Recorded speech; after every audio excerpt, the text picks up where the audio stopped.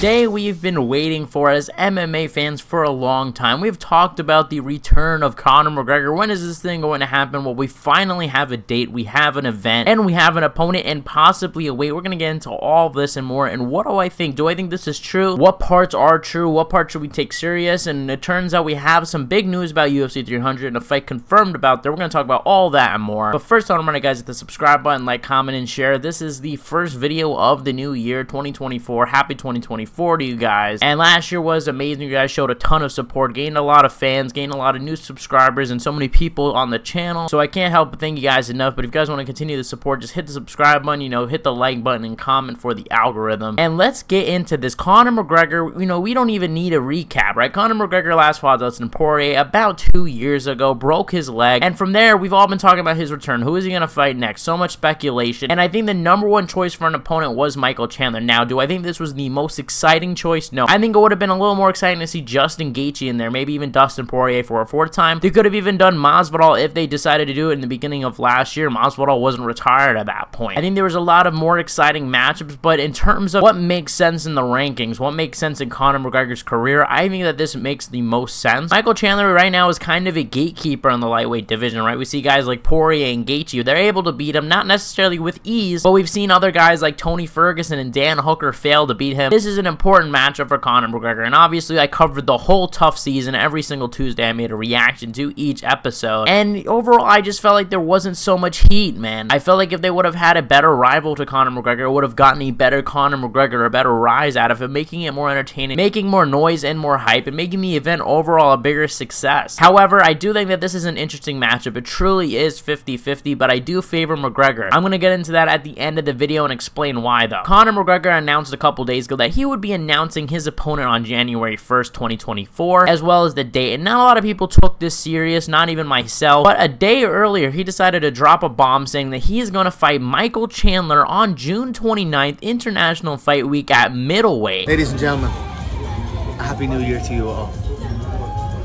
I'd like to announce the return date for myself, the Notorious Conor McGregor, for the greatest comeback of all time.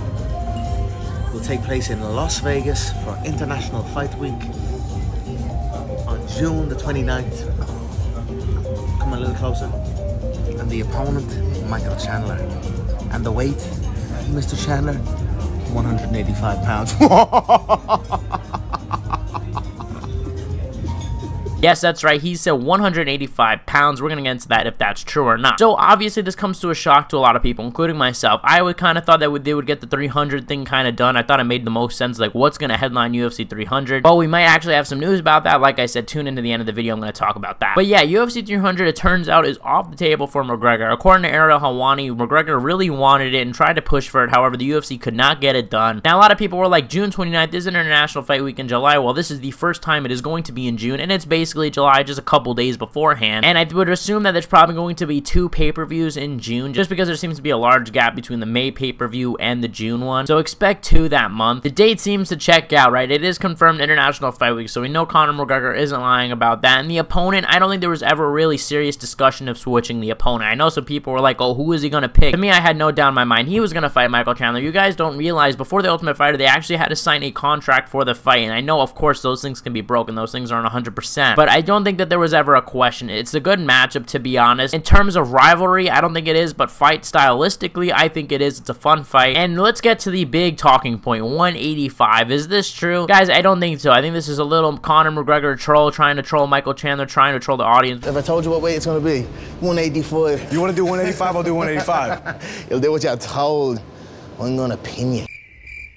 Plus, McGregor has been noticeably slimming down. If you guys see how he started the Ultimate Fighter to now, he looks like perhaps he can cut to lightweight. Now, obviously, I can't tell his weight and everything, but he does look like that maybe he's heading towards the direction to get back in the lightweight division, which I overall think would be best for him. I don't think that he should try to fight at 185. I don't think he should try to fight at 185. I don't even think he should fight at 170. I think 155 is his home. Beat Chandler, and maybe he gets a guy like Gaethje. Maybe he gets a guy like Poirier for a 4th time. Maybe Holloway, if Holloway and Gaethje fight. You don't know. There's a lot of fun matchups in the lightweight division. division. I just think that welterweight, I mean, what is really competitive? I don't even think it benefits Conor McGregor to have it on 185 because Chandler is a big guy. He cuts a lot of weight for the lightweight division. Now, who do I think is going to win this matchup? I have predicted this fight multiple times, and I am sticking with my prediction of Conor McGregor. I think Conor McGregor will counter Michael Chandler, knock him out with one punch. Guys, I've done a video breaking this down. I'm going to probably leave it at the end of the video and put it on the screen. Check it out where I break down Michael Chandler's film, and I explain to you guys how Michael Chandler is in some serious danger of Conor McGregor. I broke down also Conor McGregor's new training and all that. That was a good video. You guys should go check it out. But overall, I think Chandler does have the tools to beat Conor, right? I think the game plan is, look, wrestle early, keep it on the feet, mix it up, and then you'll potentially either catch Conor, gas him out, whatever it is. And I think that's the game plan, especially that Conor McGregor is coming off of such a vicious injury like breaking his leg. It's going to be interesting to see Conor McGregor's movement. How used to is he fighting with that leg? Another thing to consider is in that second Dustin Poirier fight, Conor McGregor was out for a year, and he claimed ring rust was a factor in him losing that fight. And now by the time we get to that date, it's going to be near 3 years off for Conor McGregor. It just sucks. I think they should have definitely tried to put him on UFC 300. I don't know what happened there. It would have been the perfect opportunity, the perfect card to put him there. And it looks like for UFC 300, we have some news because Leon Edwards confirmed to himself that he is going to be fighting on UFC 300, as well as Ariel Helwani reported that it is in the works and he is supposed to fight Belal Muhammad. Now, guys, I hope this is not the headliner, guys. I don't even think this should be on UFC 300. I think they should try to move it to May or something like that, put it in the UK, and actually make it a cool event. However, I don't think most people want to see this fight. Leon Edwards' last performance was lackluster, to say the least. I mean, so was Colby's, but Jesus. Leon literally did not do anything. I thought that he'd be able to finish him if he pushed Colby going backwards, but it just seemed like he took minimal risk in the fight. It kind of put on like an Israel Adesanya type performance where just kicking the leg and things like that. It seemed to just easily give up that last round. It seemed to not care in round 4. Round 4 was closer than people think. I'm not saying necessarily Colby won, but it was closer, and Leon should have had a little more urgency. And if he headlines UFC 300, I just see a massive pushback from the fans. Like, does anybody want to see him headline UFC 300? Let me know in the comment section below if you guys are interested, because I'm genuinely wondering. I think that there is a possibility we could see him headline and it'd be interesting, but it depends on the opponent, and Belal Muhammad is not in, and neither is Shavkat for that matter. Maybe if Ian Gary fought Luke and they rushed him up the ladder, maybe that would be a cool UFC 300 main event because of their beef, because of the whole sparring thing, because of Ian Gary's hate that he's been getting. That maybe would have been a cool main event, but we're stuck with Belal, and that's what Ariel Helwani is reporting. Now, I will say I do not think that Leon Edwards and Belal Muhammad will headline. I think that is a massive mistake, and I just don't see the point. My prediction is, due to everybody talking, here's what I think is going to happen. I made a video on Friday predicting Islam Makhachev and what his schedule is going to look like. I think I figured it out with this missing piece. Saudi Arabia is, I believe, a week before UFC 299 or something like that. I think that card will have Charles Oliveira and Islam Makhachev rematch for the belt. And then I think we're going to see a UFC 300 headlining the event. I think we're going to see Justin Gaethje fight Max Holloway for the BMF belt. Max Holloway is a legend. Justin Gaethje is such an exciting fighter and arguably a legend himself. I think that it makes for a good UFC 300 main event, especially with Max Holloway. I mean, he's been around forever, you know what I mean? Like, Justin Gaethje has been around for a while, but not as long as Max Holloway. Max Holloway dates back like 10 years, you know what I mean? So I think Max Holloway definitely deserves a spot at UFC 300, maybe the main event, and I think that's what you want. I think you want a fight bigger than just a title fight, bigger than just a stacked card, maybe like a little meaning, you know what I mean? Like, Conor McGregor is a superstar, that would be the meaning. John Jones, you know, he's been around forever, that would be, you know, something special. Max Holloway is a guy that's been in the game for a long time, been with the UFC for a long time, so I think it makes sense, make that the main event, maybe as a co-main event, Leon Edwards and Belal. Like, honestly, I think the card's going to be fun, don't get me wrong. I'm just a little bit worried, a little bit sad that Conor will not be headlining. I thought that would have been perfect, and maybe we could have actually seen an active year from Conor, maybe that he actually fights twice this year. And as for Chandler, I think he's going to lose to McGregor. Keep in mind now, he has had a massive layoff as well, so now the activity isn't really in the favor of Chandler because they've both been inactive, so I do think that this is going to work for Conor McGregor. I think he's going to win. And if you guys want to hear my full breakdown talking about why I think Conor McGregor is going to be Michael Chandler, click on the screen. It's a full video breaking down his training. It's actually pretty in-depth, and I think you guys should go check it out. I compare Michael Chandler footage, I compare Conor McGregor footage. Go check it out. Thank you guys for watching, guys. The best fan base in MMA, and I'll see you guys in the next one.